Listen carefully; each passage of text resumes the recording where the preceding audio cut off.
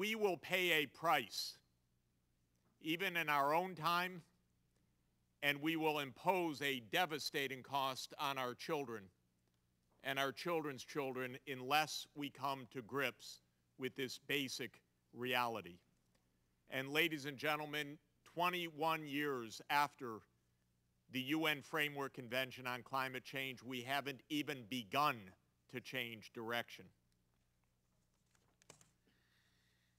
No place escapes.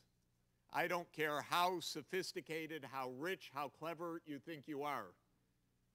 And they think they're pretty clever on Wall Street, just a mile from here. But they were underwater a few months ago. It took 1 month to restore the power. We had the hottest month in instrument history in the United States last summer, the hottest year on instrument record, the worst floods, the biggest drought. And do you think we talked about this? Almost not at all.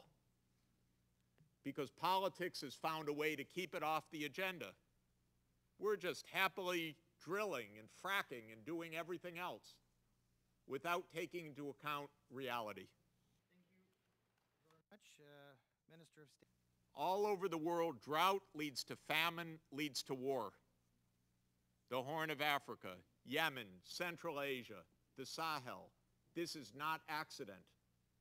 Hungry people fall into violence, terrorists take over,